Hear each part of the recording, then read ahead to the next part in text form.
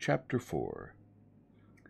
I can hardly describe the mood in which I was left by this harrowing episode, an episode at once mad and pitiful, grotesque and terrifying.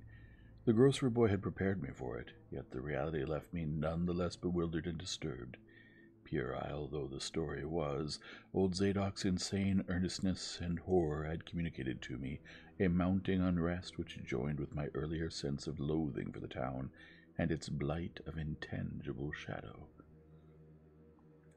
Later I might sift the tale and extract some nucleus of historic allegory. Just now I wished to put it out of my head. The hour had grown perilously late.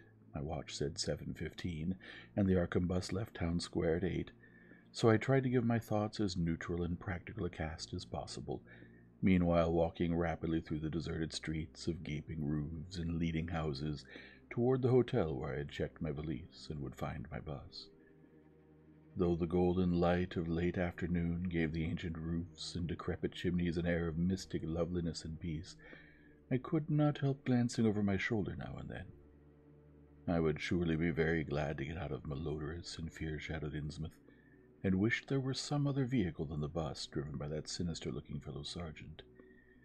Yet I did not hurry too precipitately, for there were architectural details worth viewing at every silent corner, and I could, easily, I calculated, cover the necessary distance in a half-hour. Studying the grocery youth's map and seeking a route I had not traversed before, I chose Marsh Street instead of State for my approach to Town Square. Near the corner of Fall Street I began to see scattered groups of furtive whisperers, and when I finally reached the square I saw that almost all the loiterers were congregated around the door of the Gilman house. It seemed as if many bulging, watery, unwinking eyes looked oddly at me as I claimed my valise in the lobby, and I hoped that none of these unpleasant creatures would be my fellow passengers on the coach. The bus, rather early, rattled in with 3 passengers somewhat before 8, and an evil-looking fellow on the sidewalk muttered a few indistinguishable words to the driver. Sergeant threw out a mail bag and a roll of newspapers and entered the hotel, while the passengers, the same men whom I had seen arriving in Newburyport that morning, shambled to the sidewalk and exchanged some faint guttural words with a loafer in a language I could have sworn was not English. I boarded the empty coach and took the same seat I had taken before, but was hardly settled before Sergeant reappeared and began mumbling in a throaty voice of peculiar repulsiveness. I was, it appeared, in very bad luck. There had been something wrong with the engine, despite the excellent time made from Newburyport, and the bus could not complete the journey to Arkham. No, it could not possibly be repaired that night, nor was there any other way of getting transportation out of Innsmouth, either to Arkham or elsewhere. Sergeant was sorry, but I would have to stop over at the Gilman. Probably the clerk would make the price easy for me, but there was nothing else to do.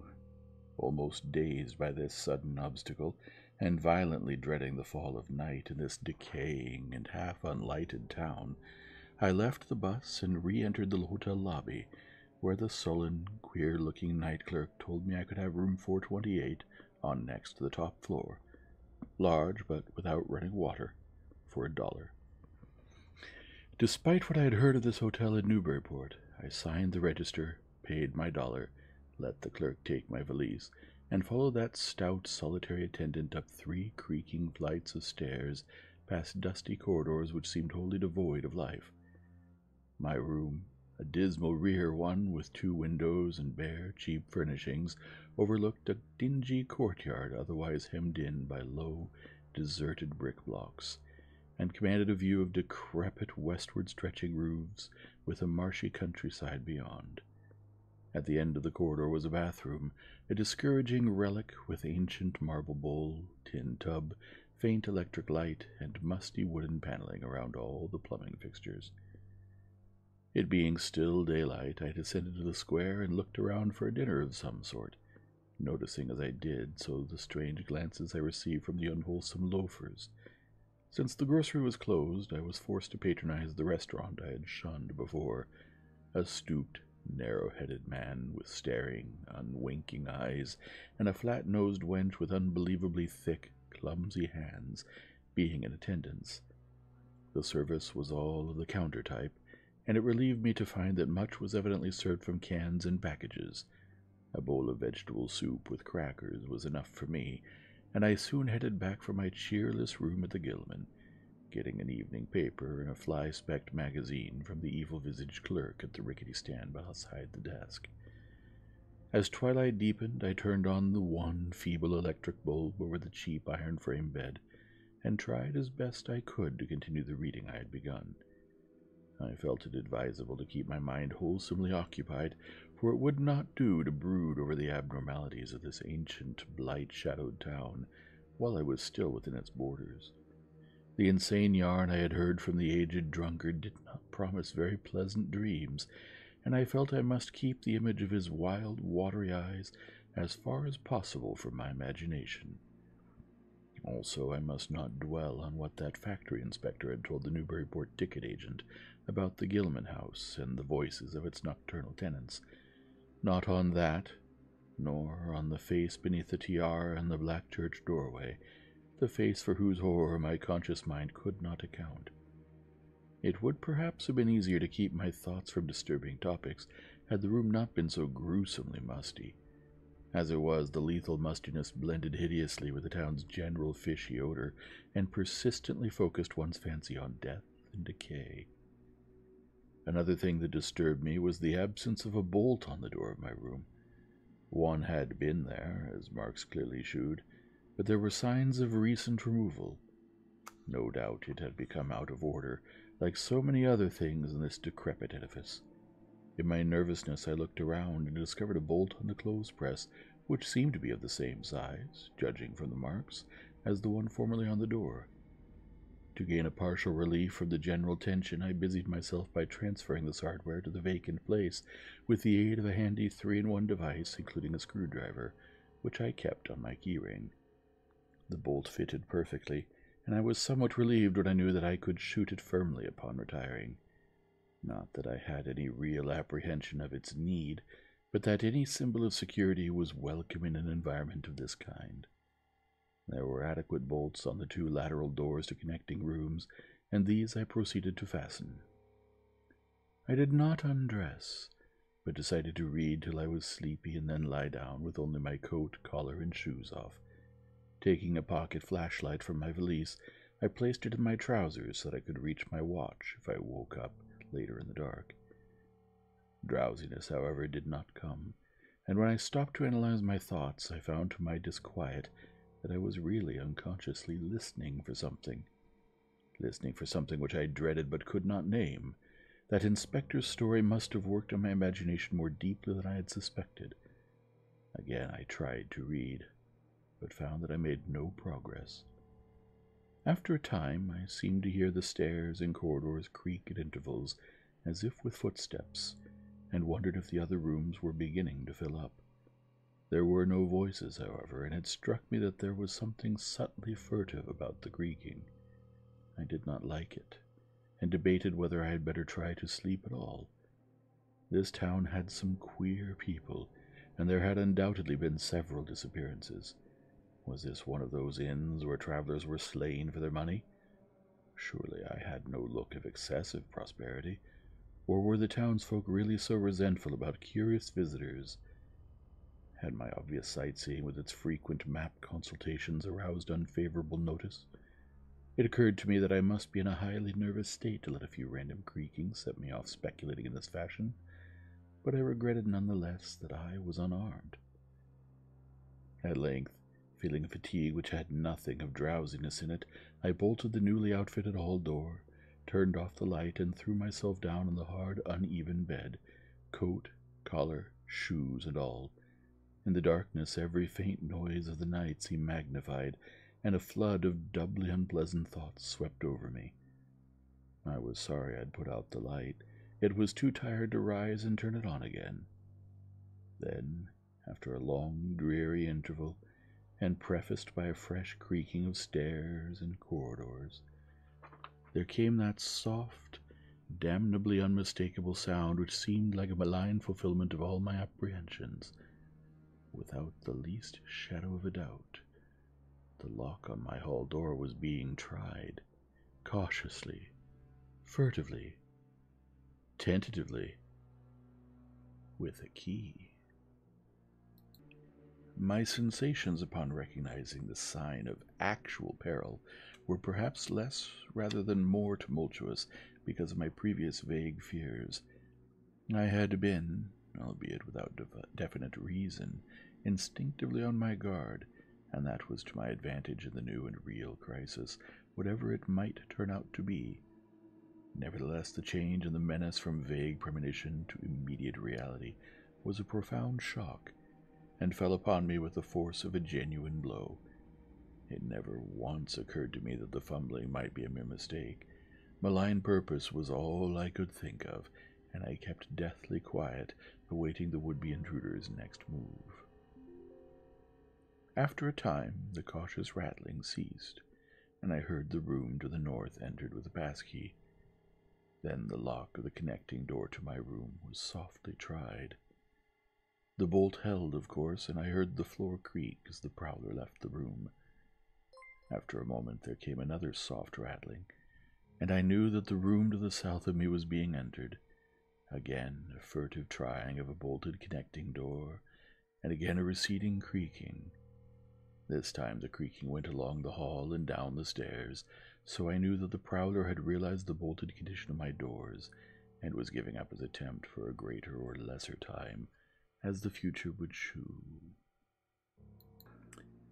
The readiness with which I fell into a plan of action proves that I must have been subconsciously fearing some menace, and considering possible avenues of escape for hours.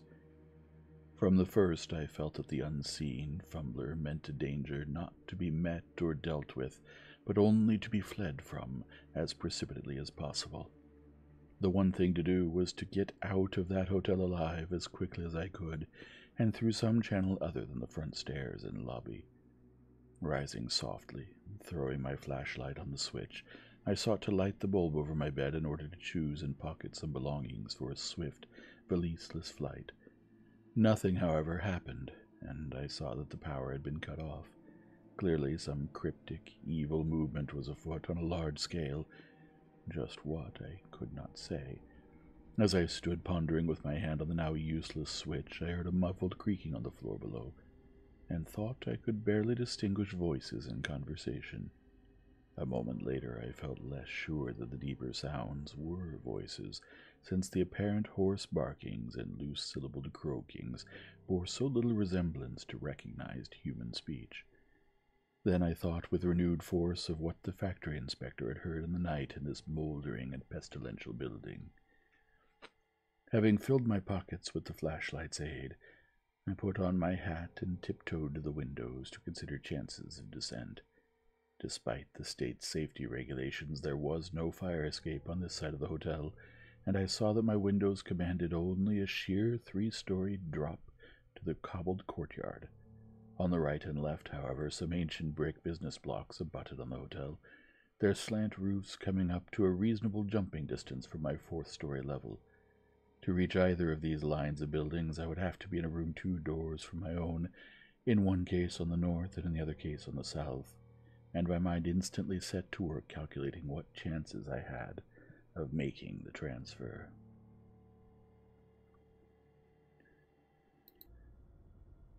I could not, I decided, risk an emergence into the corridor, where my footsteps would surely be heard, and where the difficulties of entering the desired room would be insuperable.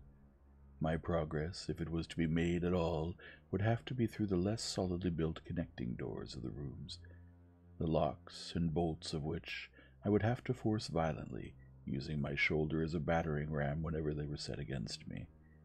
This, I thought, would be possible owing to the rickety nature of the house and its fixtures, but I realized I could not do it noiselessly. I would have to count on sheer speed, and the chance of getting to a window before any hostile forces became coordinated enough to open the right door toward me with a passkey. My own outer door I reinforced by pushing the bureau against it, little by little, in order to make a minimum of sound. I perceived that my chances were very slender, and was fully prepared for any calamity. Even getting to another roof would not solve the problem, for there would then remain the task of reaching the ground and escaping from the town. One thing in my favor was the deserted and ruinous state of the abutting buildings, and the number of skylights gaping blackly open in each row. Gathering from the grocery boy's map that the best route out of town was southward, I glanced first at the connecting door on the south side of the room. It was designed to open in my direction, hence I saw, after drawing the bolt and finding other fastenings in place, it was not a favorable one for forcing. Accordingly, abandoning it as a route, I cautiously moved the bedstead against it to hamper any attack which might be made on it later from the next room. The door on the north was hung to open away from me, and this, though a test proved it to be locked or bolted from the other side, I knew must be my route. If I could gain the roofs of the buildings in Payne Street and descend successfully to the ground level, I might perhaps dart through the courtyard of the adjacent or opposite buildings to Washington or Bates, or else emerge in Payne and edge around southward into Washington. In any case, I would aim to strike Washington and get quickly out of the town square region. My preference would be to avoid Payne, since the fire station there might be open all night. As I thought of these things, I looked out over the squalid sea of decaying roofs below me, now brightened by the beams of a moon not much past full. On the right, the black gash of the river gorge clove the panorama, abandoned factories and railway station clinging barnacle-like to its sides. Beyond it, the rusted railway and the Rowley Road led off through the flat, marshy terrain, dotted with islets of higher and drier scrub-grown land. On the left, the creek-threaded countryside was nearer, the narrow road to Ipswich gleaming white in the moonlight. I could not see from my side of the hotel the southward route toward Arkham, which I had determined to take. I was irresolutely speculating on when I had better tack the northern door, and on how I could least audibly manage it, when I noticed that the vague noises underfoot had given place to a fresh and heavier creaking of the stairs. A wavering flicker of light shooed through my transom, and the boards of the corridor began to groan with a ponderous load. Muffled sounds of possible vocal origin approached, and at length a firm knock came at my outer door. For a moment I simply held my breath and waited. Eternities seemed to elapse, and the nauseous, fishy odor of my environment seemed to mount suddenly and spectacularly. Then the knocking was repeated, continuously and with growing insistence. I knew that the time for action had come, and forthwith drew the bolt of the northward connecting door, bracing myself for the task of battering it open. The knocking waxed louder, and I hoped that its volume would cover the sound of my efforts. At last, beginning my attempt, I lunged again and again at the thin paneling with my left shoulder, heedless of shock or pain. The door resisted even more than I had expected, but I did not give in, and all the while the clamor at the outer door increased. Finally, the connecting door gave, but with such a crash that I knew those outside must have heard. Instantly the outside knocking became a violent battering, while keys sounded ominously in the hall doors of the rooms on both sides of me. Rushing through the newly opened connection, I succeeded in bolting the northerly hall door before the lock could be turned, but even as I did so I heard the hall door of the third room, the one from whose window I had hoped to reach the roof below, being tried with a passkey. For an instant I felt absolute despair, since my trapping in a chamber with no window egress seemed complete. A wave of almost abnormal horror swept over me, and invested with a terrible but unexplainable singularity the flashlight glimpsed dust prints made by the intruder who had lately tried my door from this room.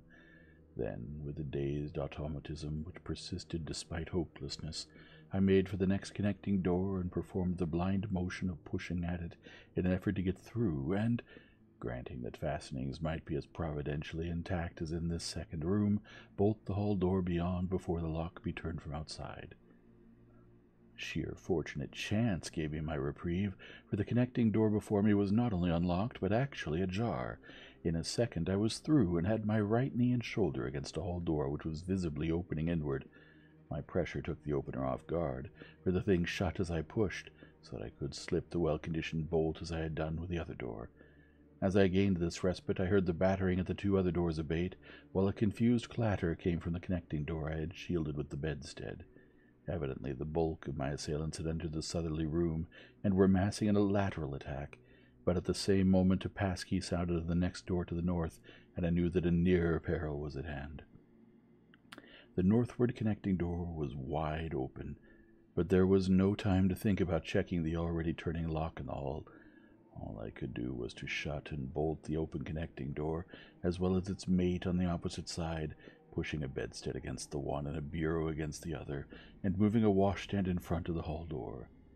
I must, I saw, trust to such makeshift barriers to shield me till I could get out the window and on the roof of the Payne Street block, but even in this acute moment my chief horror was something apart from the immediate weakness of my defenses. I was shuddering because not one of my pursuers, despite some hideous pantings, gruntings, and subdued barkings at odd intervals, was uttering an unmuffled or intelligible vocal sound.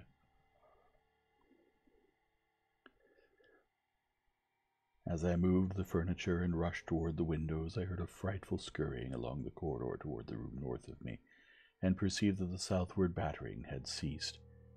Plainly, most of my opponents were about to concentrate against the terrible connecting door which they knew must open directly on me. Outside, the moon played on the ridgepole of the dock below, and I saw that the jump would be desperately hazardous because of the steep surface on which I must land. Surveying the conditions, I chose the more southerly of the two windows as my avenue of escape, planning to land on the inner slope of the roof and make for the nearest skylight. Once inside one of the decrepit brick structures, I would have to reckon with pursuit, but I hoped to descend and dodge in and out of yawning doorways along the shadowed courtyard, eventually getting to Washington Street and slipping out of town toward the south. The clatter at the northerly connecting door was now terrific, and I saw that the weak paneling was beginning to splinter. Obviously, the besiegers had brought some ponderous object into play as a battering ram. The bedstead, however, still held firm, so that I had at least a faint chance of making good my escape. As I opened the window, I noticed that it was flanked by heavy velour drapery suspended from a pole by brass rings, and also that there was a large projecting catch for the shutters on the exterior. Seeing a possible means of avoiding the dangerous jump, I yanked at the hangings and brought them down, pole and all, then quickly hooking two of the rings in the shutter catch and flinging the drapery outside. The heavy folds reached fully to the abutting roof, and I saw that the rings and catch would be likely to bear my weight, so climbing out of the window and down the improvised rope ladder, I left behind me forever the morbid and horror-infested fabric of the Gilman house. I landed safely on the loose slates of the steep roof, and succeeded in gaining the gaping black skylight without a slip. Glancing up at the window I had left, I observed that it was still dark, though far across the crumbling chimneys to the north I could see lights ominously blazing in the order of Dagon Hall, the Baptist church, and the Congregational church which I recalled so shiveringly. There had seemed to be no one in the courtyard below, and I hoped that there would be a chance to get away before the spreading of a general alarm. Flashing my pocket lamp into the skylight, I saw that there were no steps down. The distance was slight, however, so I clambered over the brink and dropped, striking a dusty floor littered with crumbling boxes and barrels. The place was ghoulish-looking, but I was past minding such impressions, and made at once for the staircase revealed by my flashlight. After a hasty glance at my watch, which shewed the hour to be 2 a.m., the steps creaked, but seemed tolerably sound, and I raced down past a barn-like second story to the ground floor. The desolation was complete, and only echoes answered my footfalls. At length I reached the lower hall, at one end of which I saw a faint luminous rectangle marking the ruined Payne Street doorway. Heading the other way, I found the back door also open, and darted out and down 5 stone steps to the grass-grown cobblestones of the courtyard. The moonbeams did not reach down here, but I could just see my way about without using the flashlight. Some of the windows on the Gilman house side were faintly glowing, and I thought I heard confused sounds within. Walking softly over to the Washington Street side, I perceived several open doorways, and chose the nearest as my route out. The hallway inside was black, and when I reached the opposite end, I saw that the street door was wedged immovably shut. Resolved to try another building, I groped my way back toward the courtyard, but stopped short when close to the doorway, for out of an open door in the Gilman house a large crowd of doubtful shapes was pursuing. lanterns bobbing in the darkness, and horrible croaking voices exchanging low cries in what was certainly not English. The figures moved uncertainly, and I realized to my relief that they did not know where I had gone, but for all that they sent a shiver of horror through my frame. Their features were indistinguishable, but their crouching, shambling gait was abominably repellent. And worst of all, I perceived that one figure was strangely robed and unmistakably surmounted by a tall tiara of a design altogether too familiar. As the figure spread throughout the courtyard, I felt my fears increase. Suppose I could find no egress from this building on the street side. The fishy odor was detestable, and I wondered I could stand it without fainting. Again, groping toward the street, I opened a door off the hall and came upon an empty room with closely shuttered but sashless windows. Fumbling in the rays of my flashlight, I found I could open the shutters, and in another moment had climbed outside and was carefully closing the aperture in its original manner. I was now in Washington Street, and for the moment saw no living thing nor any light save that of the moon. From several directions in the distance, however, I could hear the sound of hoarse voices, of footsteps, and of a curious kind of pattering which did not sound quite like footsteps. Plainly, I had no time to lose. The points of the compass were clear to me, and I was glad that all the streetlights were turned off, as is often the custom on strongly moonlit nights in unprosperous rural regions. Some of the sounds came from the south, yet I retained my design of escaping in that direction. There would, I knew, be plenty of deserted doorways to shelter me in case I met any person or group who looked like pursuers. I walked rapidly, softly, and close to the ruined houses. While hatless and disheveled after my arduous climb, I did not look especially noticeable, and stood a good chance of passing unheeded if forced to encounter any casual wayfarer. At Bates Street I drew into a yawning vestibule, while two shambling figures crossed in front of me, but was soon on my way again and approaching the open space where Elliott Street obliquely crosses Washington at the intersection of South. Though I had never seen this place, it had looked dangerous to me on the grocery use map, since the moonlight would have free play there. There was no use trying to evade it, for any alternative course would involve detours of possibly disastrous visibility and delaying effect. The only thing to do was to cross it boldly and openly, imitating the typical shamble of the Innsmouth folk as best I could, and trusting that no one, or at least no pursuer of mine, would be there. Just how fully the pursuit was organized, and indeed just what its purpose might be, I could form no idea. There seemed to be unusual activity in the town, but I judged the news of my escape from the Gilman had not yet spread. I would, of course, soon have to shift from Washington to some other southward street, for that party from the hotel would doubtless be after me. I must have left dust prints in that last old building, revealing how I had gained the street. The open space was, as I had expected, strongly moonlit, and I saw the remains of a park-like, iron-railed green in its center. Fortunately, no one was about, though a curious sort of buzz or roar seemed to be increasing in the direction of the town square. South Street was very wide, leading directly down a slight declivity to the waterfront and commanding a long view out at sea, and I hoped that no one would be glancing up it from afar as I crossed in the bright moonlight. My progress was unimpeded, and no fresh sound arose to hint that I had been spied. Glancing about me, I involuntarily let my pace slacken for a second to take in the sight of the sea, gorgeous in the burning moonlight at the street's end.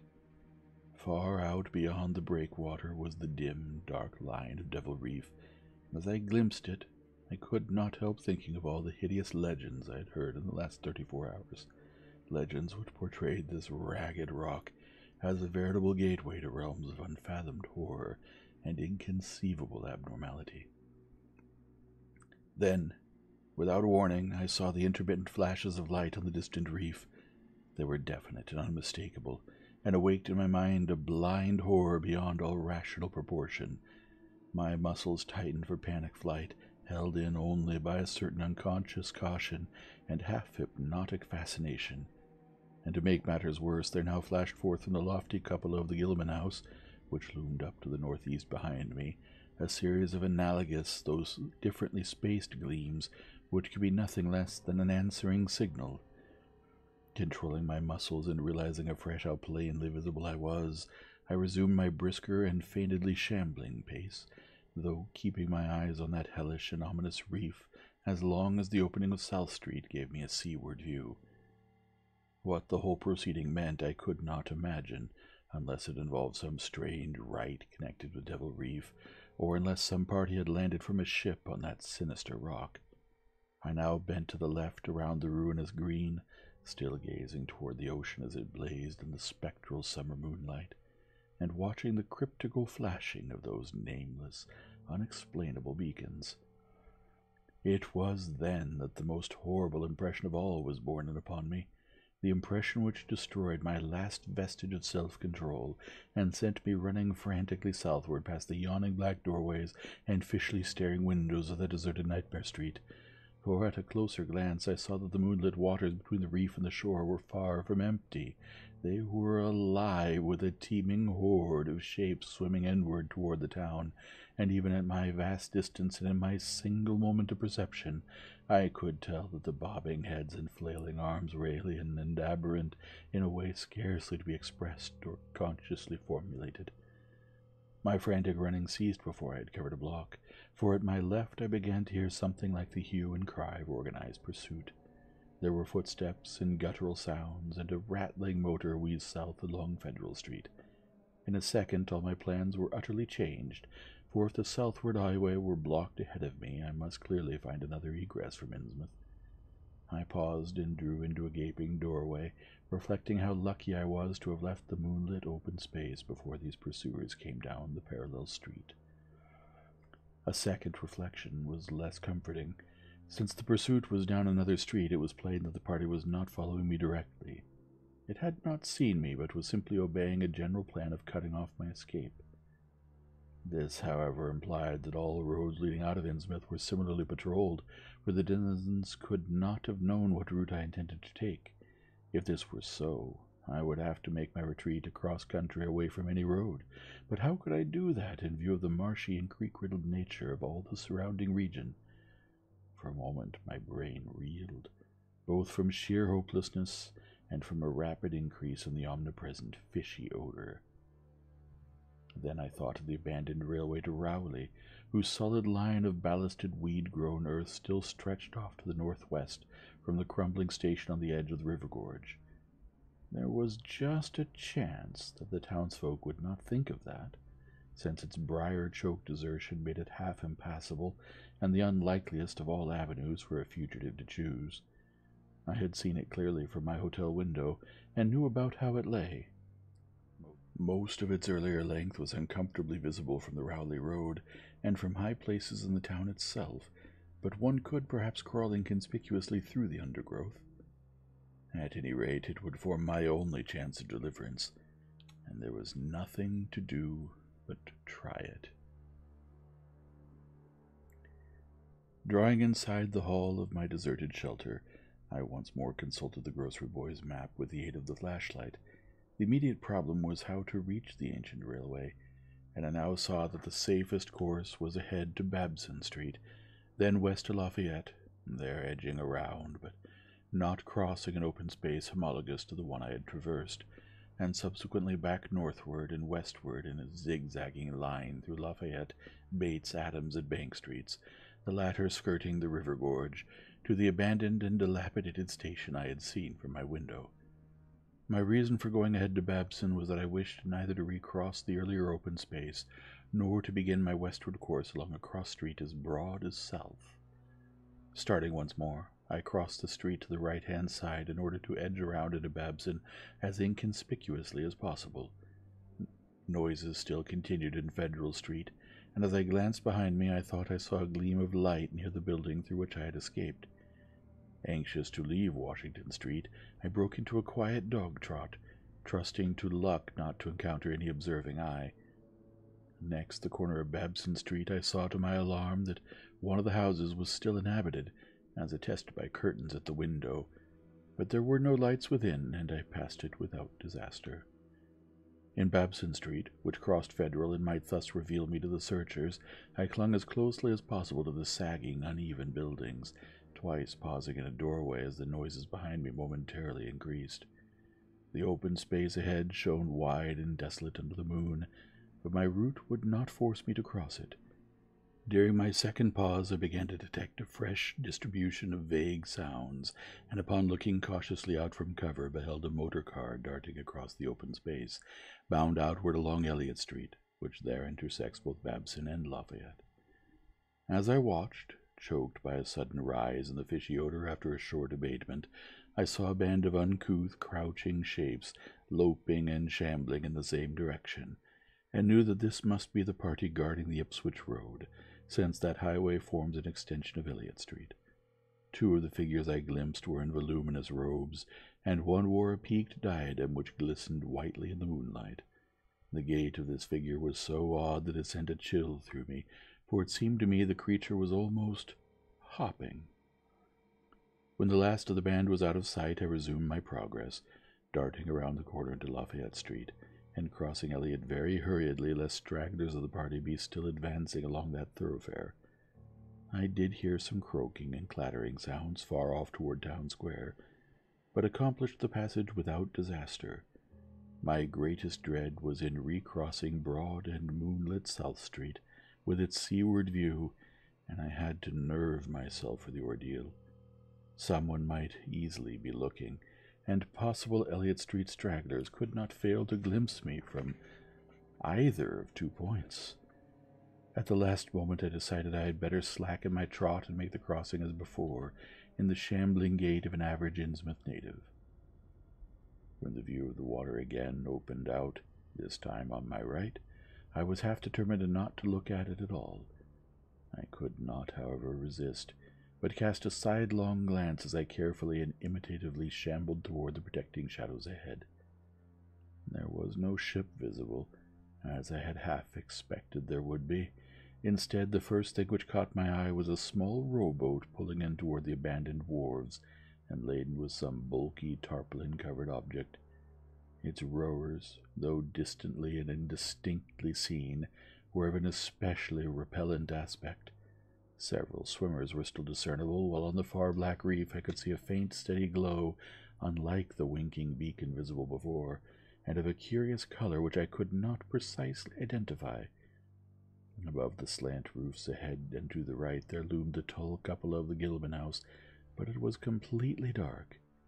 The fishy odor, dispelled from a moment by some merciful breeze, now closed in again with maddening intensity. I had not quite crossed the street when I heard a muttering band advancing along Washington from the south. As they reached the broad open space where I had had my first disquieting glimpse of the moonlit water, I could see them plainly, only a block away, and was horrified by the bestial abnormality of their faces and the dog-like subhumanness of their crouching gait. One man moved in a positively simian way, with long arms frequently touching the ground, while another figure, robed and tiaraed, seemed to progress in an almost hopping fashion. I judged this party to be the one I had seen in the Gilman's courtyard, the one therefore most closely on my trail. As some of the figures turned to look in my direction, I was transfixed with fright, yet managed to preserve the casual, shambling gait I had assumed. To this day I do not know whether they saw me or not.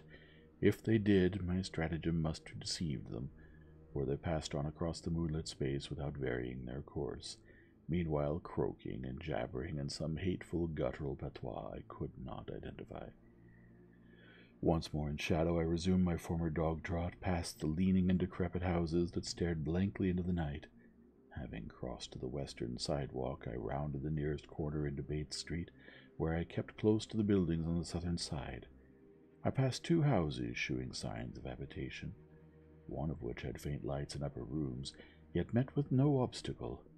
As I turned into Adams Street, I felt measurably safer, but received a shock when a man reeled out of a black doorway directly in front of me. He proved, however, too hopelessly drunk to be a menace, so that I reached the dismal ruins of the Bank Street warehouses in safety. No one was stirring in that dead street beside the river gorge, and the roar of the waterfalls quite drowned my footsteps. It was a long dog trot to the ruined station, and the great brick warehouse walls all around me seemed somehow more terrifying than the fronts of private houses. At last I saw the ancient arcaded station, or what was left of it, and made directly for the tracks that started from its farther end. The rails were rusty but mainly intact, and not more than half the ties had rotted away. Walking or running on such a surface was very difficult, but I did my best, and on the whole made very fair time. For some distance the line kept on along the gorge's brink, but at length I reached the long-covered bridge where it crossed the chasm at a dizzy height. The condition of this bridge would determine my next step. If humanly possible, I would use it. If not, I would have to risk more street wandering and take the nearest intact highway bridge. The vast, barn-like length of the old bridge gleamed spectrally in the moonlight, and I saw that the ties were safe for at least a few feet within. Entering, I began to use my flashlight, and was almost knocked down by the cloud of bats that flapped past me. About halfway across, there was a perilous gap in the ties, which I feared for a moment would halt me, but in the end I risked a desperate jump, which fortunately succeeded. I was glad to see the moonlight again when I emerged from that macabre tunnel. The old tracks crossed River Street at grade, and at once veered off into a region increasingly rural and with less and less of Innsmouth's abhorrent fishy odor. Here the dense growth of weeds and briars hindered me, and cruelly tore my clothes, but I was none the less glad that they were there to give me concealment in case of peril. I knew that much of my route must be visible from the Rowley Road. The marshy region began very shortly, with a single track on a low, grassy embankment where the weedy growth was somewhat thinner. Then came a sort of island of higher ground, where the line passed through a shallow open cut choked with bushes and brambles. I was very glad of this partial shelter, since at this point the Rowley Road was uncomfortably near according to my window view. At the end of the cut, it would cross the track and swerve off to a safer distance, but meanwhile I must be exceedingly careful. I was by this time thankfully certain that the railway itself was not patrolled. Just before entering the cut, I glanced behind me, but saw no pursuer. The ancient spires and roofs of decaying Innsmouth gleamed lovely and ethereal in the magic yellow moonlight, and I thought of how they must have looked in the old days before the shadow fell. Then, as my gaze circled inland from the town, something less tranquil arrested my notice and held me immobile for a second. What I saw, or fancied I saw, was a disturbing suggestion of undulant motion far to the south, a suggestion which made me conclude that a very large horde must be pouring out of the city along the level Ipswich Road. The distance was great, and I could distinguish nothing in detail, but I did not at all like the look of that moving column. It undulated too much, and glistened too brightly in the rays of the now westering moon. There was a suggestion of sound, too, though the wind was blowing the other way, a suggestion of bestial scraping and bellowing, even worse than the muttering of the parties I had lately overheard. All sorts of unpleasant conjectures crossed my mind. I thought of those very extreme Innsmouth types said to be hidden in crumbling, centuried warrens near the waterfront. I thought, too, of those nameless swimmers I had seen. Counting the parties so far glimpsed, as well as those presumably covering other roads, the number of my pursuers must be strangely large for a town as depopulated as Innsmouth. Whence could come the dense personnel of such a column as I now beheld? Did those ancient, unplumbed warrens teem with a twisted, uncatalogued, and unsuspected life? Or had some unseen ship indeed landed a legion of unknown outsiders on that hellish reef? Who were they? Why were they here? And if such a column of them was scouring the Ipswich Road, would the patrols on the other roads be likewise augmented? I had entered the brush-grown cut, and was struggling along at a very slow pace, when that damnably fishy odor again waxed dominant. Had the wind suddenly changed eastward so that it blew in from the sea and over the town? It must have, I concluded, since I now began to hear shocking guttural murmurs from that hitherto silent direction.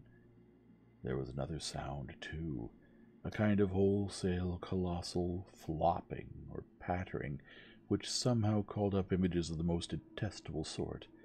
It made me think illogically of that unpleasantly undulating column on the far-off Ipswich road. And then both stench and sounds grew stronger, so that I paused shivering and grateful for the cut's protection. It was here, I recalled, that the Rowley road drew so close to the old railway before crossing westward and diverging. Something was coming along that road, and I must lie low till its passage and vanishment in the distance. Thank heaven these creatures employed no dogs for tracking, though perhaps that would have been impossible amidst the omnipresent regional odor. Crouched in the bushes of that sandy cleft, I felt reasonably safe, even though I knew the searchers would have to cross the track in front of me, not much more than 100 yards away. I would be able to see them, but they could not, except by a malign miracle, see me. All at once I began dreading to look at them as they passed. I saw the close moonlit space where they would surge by, and had curious thoughts about the irredeemable pollution of that space. They would perhaps be the worst of all Innsmouth types, something one would not care to remember. All at once I began dreading to look at them as they passed. I saw the close moonlit space where they would surge by, and had curious thoughts about the irredeemable pollution of that space. They would perhaps be the worst of all Innsmouth types, something one would not care to remember. The stench waxed overpowering, and the noises swelled to a bestial babble of croaking, baying, and barking, without the least suggestion of human speech. Were these, indeed, the voices of my pursuers? Did they have dogs after all? So far I had seen none of the lower animals in Innsmouth. That flopping or pattering was monstrous. I could not look upon the degenerate creatures responsible for it. I would keep my eyes shut till the sounds receded towards the west. The horde was very close now, the air foul with their hoarse snarling, and the ground almost shaking with alien rhythm footfalls. My breath nearly ceased to come, and I put every ounce of willpower into the task of holding my eyelids down. I'm not even yet willing to say whether what followed was a hideous actuality, or only a nightmare hallucination. The latter action of the government, after my frantic appeals, would tend to confirm it as a monstrous truth, but could not a hallucination have been repeated under the quasi-hypnotic spell of that ancient, haunted, and shadowed town? Such places have strange properties, and the legacy of insane legend might well have acted on more than one human imagination amidst those dead, stench-cursed streets, and huddles of rotting roofs and crumbling steeples. Is it not possible that the germ of an actual contagious madness lurks in the depths of that shadow over Innsmouth? Who can be sure of reality after hearing things like the tale of old Zadok Allen? The government men never found poor Zadok, and have no conjectures to make as to what became of him. Where does madness leave off and reality begin? Is it possible that even my lightest fear is sheer delusion? But I must try to tell what I thought I saw that night under the mocking yellow moon, saw surging and hopping down the Rowley road in plain sight in front of me as I crouched among the wild brambles of that desolate railway cut. Of course, my resolution to keep my eyes shut had failed. It was foredoomed to failure, for who could crouch blindly while a legion of croaking, baying entities of unknown source flopped noisomely past, scarcely more than 100 yards away? I thought I was prepared for the worst, and I really ought to have been prepared considering what I had seen before. My other pursuers had been accursedly abnormal, so should I not have been ready to face a strengthening of the abnormal element, to look upon forms in which there was no mixture of the normal at all? I did not open my eyes until the raucous clamor came loudly from a point obviously straight ahead. Then I knew that a long section of them must be plainly in sight, where the sides of the cut flattened out and the road crossed the track, and I could no longer keep myself from sampling whatever horror that leering yellow moon might have to shew. It was the end, for whatever remains to me of life on the surface of this earth, of every vestige of mental peace and confidence in the integrity of nature and of the human mind. Nothing that I could have imagined, nothing even that I could have gathered had I credited old Zadok's crazy tale in the most literal way, would be in any way comparable to the demoniac, blasphemous reality that I saw, or believe I saw. I have tried to hint what it was in order to postpone the horror of writing it down baldly. Can it be possible that this planet had actually spawned such things, that human eyes have truly seen as objective flesh what man has hitherto known only in febrile fantasy and tenuous legend?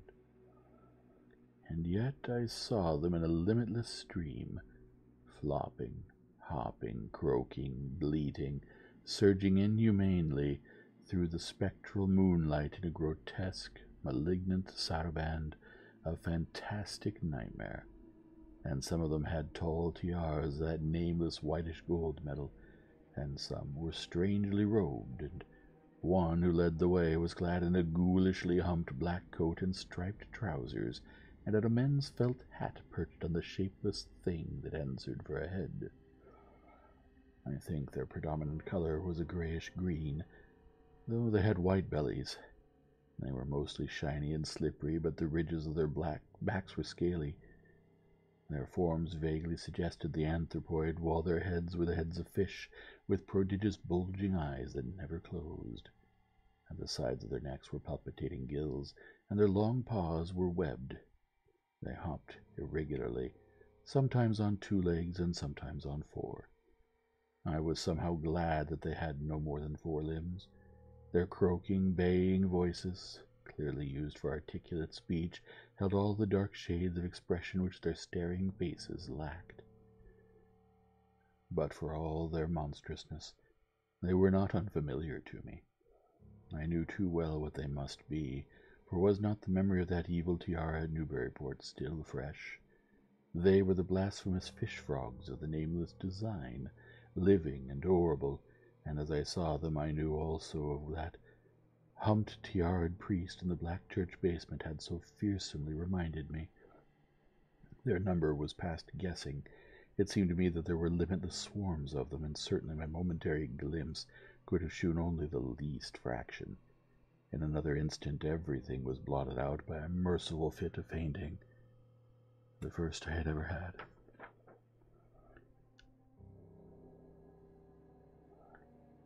Chapter 5.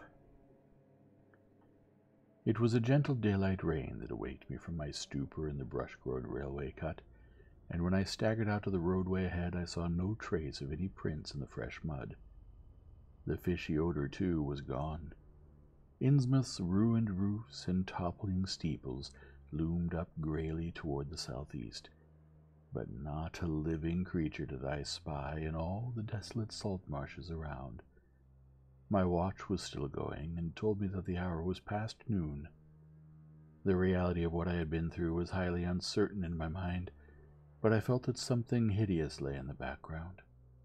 I must get away from evil-shadowed Innsmouth, and accordingly I began to test my cramped, wearied powers of locomotion.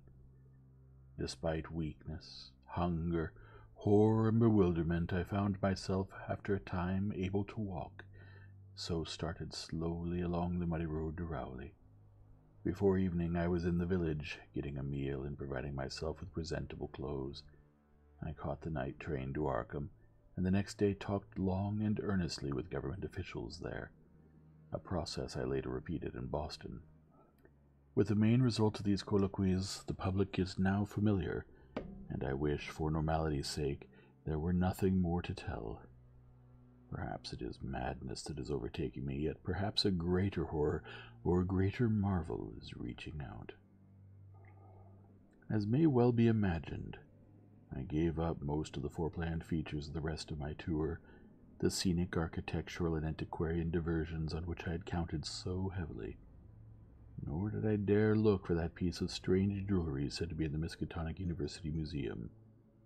I did, however, improve my stay in Arkham by collecting some genealogical notes I had long wished to possess, Very rough and hasty data, it is true, but capable of good use later on when I might have time to collate and codify them. The curator of the Historical Society there, Mr. E. Lapham Peabody, was very courteous about assisting me, and expressed unusual interest when I told him I was a grandson of Eliza Orne of Arkham, who was born in 1867 and had married James Williamson of Ohio at the age of 17. It seemed that a maternal uncle of mine had been there many years before on a quest much like my own, and that my grandmother's family was a topic of some local curiosity. There had, Mr. Peabody said, been considerable discussion about the marriage of her father, Benjamin Orne, just after the Civil War, since the ancestry of the bride was peculiarly puzzling.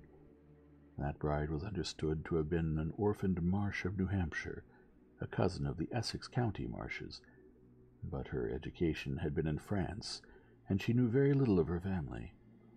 A guardian had deposited funds in a Boston bank to maintain her and her French governess, but that guardian's name was unfamiliar to Arkham people, and in time he dropped out of sight, so the governess assumed his role by court appointment. The Frenchwoman, now long dead, was very taciturn, and there were those who said she could have told more than she did. But the most baffling thing was the inability of anyone to place the recorded parents of the young woman, Enoch and Lydia Meserve Marsh, among the known families of New Hampshire. Possibly, many suggested, she was a natural daughter of some Marsh of prominence. She certainly had the true Marsh eyes.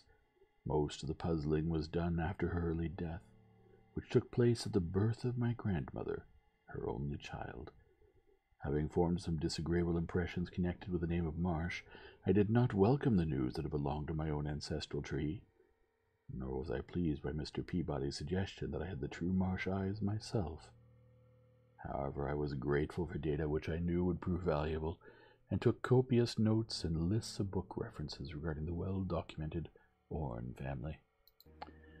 I went directly home to Toledo from Boston, and later spent a month at Maumee, recuperating from my ordeal.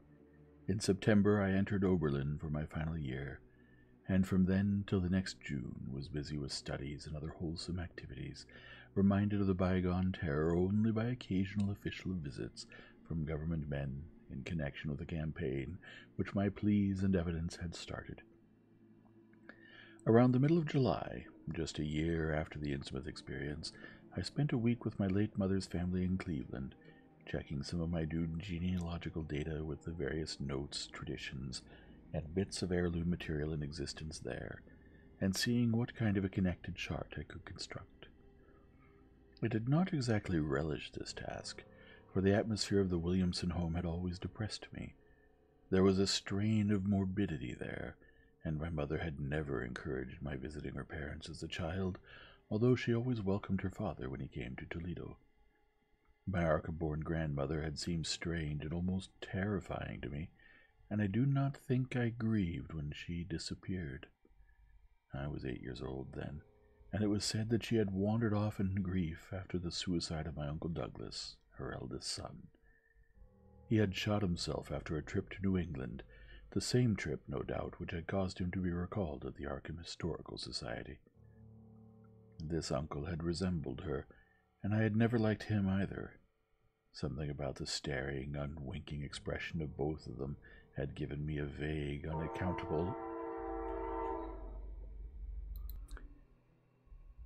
Backing up just a bit. This uncle had resembled her, and I had never liked him either. Something about the staring, unwinking expression of both of them had given me a vague, unaccountable uneasiness. My mother and Uncle Walter had not looked like that. They were like their father, though poor little cousin Lawrence, Walter's son, had been an almost perfect duplicate of his grandmother before his condition took him to the permanent seclusion of a sanitarium at Canton.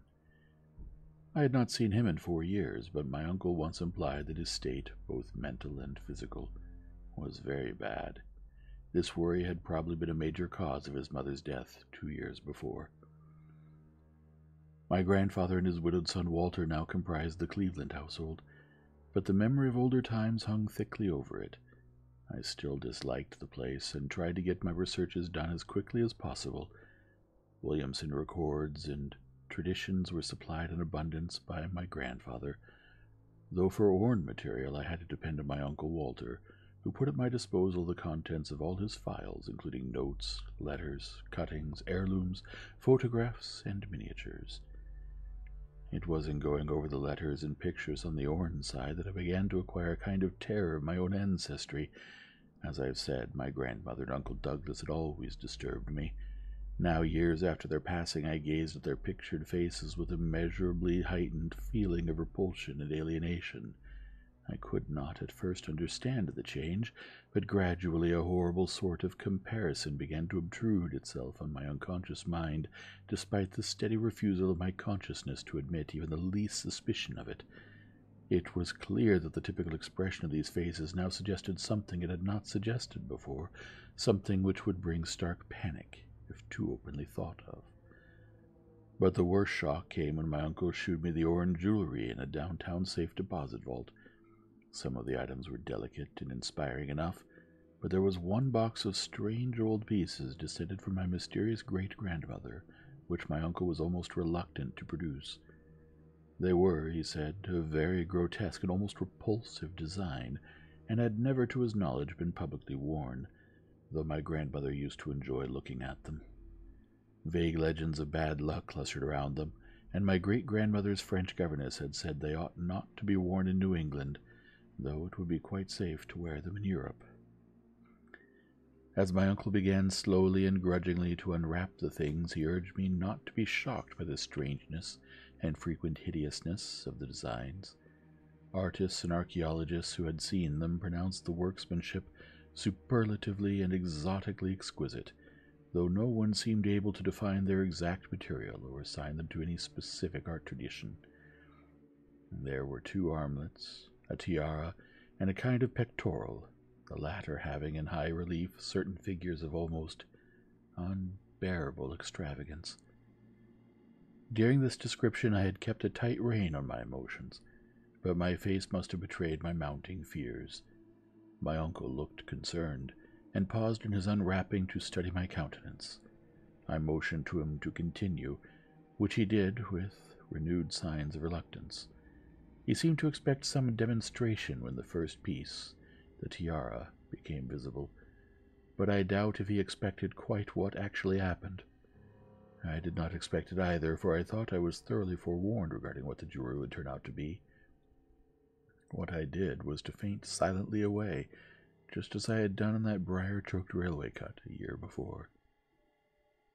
From that day on, my life has been a nightmare of brooding and apprehension, nor do I know how much is hideous truth and how much madness. My great-grandmother had been a Marsh of unknown source, whose husband lived in Arkham, and did not old Zadok say that the daughter of Obed Marsh by a monstrous mother was married to an Arkham man through a trick? What was it the ancient toper had muttered about the likeness of my eyes to Captain Obed's? In Arkham, too, the curator had told me I had the true Marsh eyes. Was Obed Marsh my own great-great-grandfather? Who, or what, then, was my great-great-grandmother? But perhaps this was all madness. Those whitish gold ornaments might easily have been bought from some Innsmouth sailor by the father of my great-grandmother, whoever he was, and that look in the staring-eyed faces of my grandmother and self-slain uncle might be sheer fancy on my part, sheer fancy bolstered up by the Innsmouth shadow which had so darkly colored my imagination. But why had my uncle unalived himself after an ancestral quest in New England? For more than 2 years I fought off these reflections with partial success. My father secured me a place in an insurance office, and I buried myself in routine as deeply as possible. In the winter of 1930 and 31, however, the dreams began. They were very sparse and insidious at first, but increased in frequency and vividness as the weeks went by. Great watery spaces opened out before me, and I seemed to wander through titanic sunken porticos and labyrinths of weedy cyclopean halls with grotesque fishes as my companions. Then the other shapes began to appear, filling me with nameless horror the moment I awoke.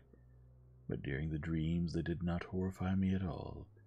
I was one with them, wearing their unhuman trappings, treading their aqueous ways, and praying monstrously at their evil sea-bottom temples. There was much more than I could remember, but even what I did remember each morning would be enough to stamp me as a madman or a genius, if ever I dared write it down. Some frightful influence I felt was seeking gradually to drag me out of the sane world of wholesome life into unnameable abysses of blackness and alienage, and the process told heavily on me. My health and appearance grew steadily worse, till finally I was forced to give up my position and adopt the static, secluded life of an invalid. Some odd nervous affliction had me in its grip, and I found myself at times almost unable to shut my eyes. It was then that I began to study the mirror with mounting alarm. The slow ravages of disease are not pleasant to watch, but in my case there was something subtler and more puzzling in the background. My father seemed to notice it too, for he began looking at me curiously and almost affrightedly. What was taking place in me? Could it be that I was coming to resemble my grandmother and Uncle Douglas? One night I had a frightful dream in which I met my grandmother under the sea. She lived in a phosphorescent palace of many terraces, with gardens of strange leprous corals and grotesque brachiate Florences, and welcomed me with such a warmth that may have been sardonic. She had changed, as those who take to the water change, and told me she had never died. Instead, she had gone to a spot her dead son had learned about, and had leaped to a realm whose wonders, destined for him as well, he had spurned with a smoking pistol. This was to be my realm, too. I could not escape it. I would never die, but would live with those who had lived since before man ever walked the earth. I met also that which had been her grandmother. For 80,000 years, Pithithlia had lived in Innsmouth, and thither she had gone back after Obed Marsh was dead. Innsmouth was not destroyed when the upper earthmen shot death into the sea. It was hurt, but not destroyed. The deep ones could never be destroyed, even though the Paleogean magic of the forgotten old ones might sometimes check them. For the present they would rest, but someday, if they remembered, they would rise again for the tribute great Cthulhu craved. It would be a city greater than Innsmouth next time. They had planned to spread, and had brought up that which would help them. But now they must wait once more. For bringing the upper earthmen's death I must do a penance, but that would not be heavy. This was the dream in which I saw a Shoggoth for the first time, and the sight set me awake in a frenzy of screaming. That morning the mirror definitely told me I'd acquired the Innsmouth look. So far, I have not shot myself as my Uncle Douglas did. I bought an automatic and almost took the step, but certain dreams deterred me. The tense extremes of horror are lessening, and I feel queerly drawn toward the unknown sea deeps instead of fearing them. I hear and do strange things in sleep, and awake with a kind of exultation instead of terror. I do not believe I need to wait for the full change, as most have waited. If I did, my father would probably shut me up in a sanitarium, as my poor little cousin is shut up. Stupendous and unheard-of splendors await me below, and I shall seek them soon. Yarlie, Cthulhu Vathagan, ya. No, I shall not shoot myself. I cannot be made to shoot myself. I shall plan my cousin's escape from that Canton madhouse, and together we shall go to marvel-shadowed Innsmouth. We shall swim out to that brooding reef in the sea, and dive down through black abysses to cyclopean and many-colored Innsmouth, and in that lair of the deep ones we shall dwell amidst wonder and glory forever. The End.